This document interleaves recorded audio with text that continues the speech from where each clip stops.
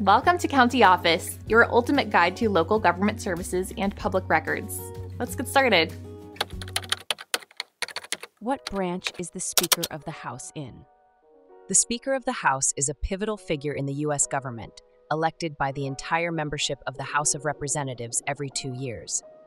This position is rooted in the U.S. Constitution, specifically Article 1, Section 2, which states that the House of Representatives shall choose their Speaker and other officers.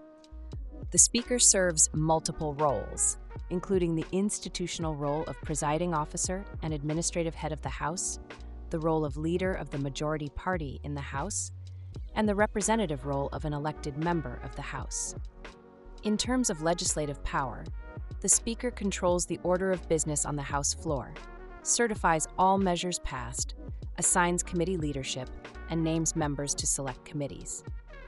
The Speaker also plays a crucial role in national politics, acting as a negotiator between the House and the President, as well as with the Senate.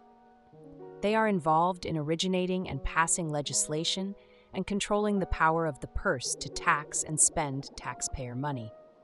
Additionally, the Speaker is second in line to the presidency after the Vice President, according to the Presidential Succession Act of 1947.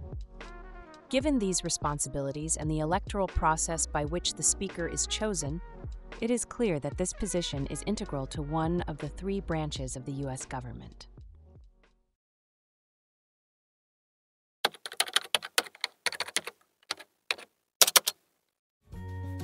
To learn more, check out these links, which you can click in the description below.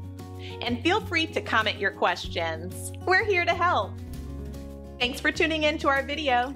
Please like and subscribe and leave a comment below. See you in the next video.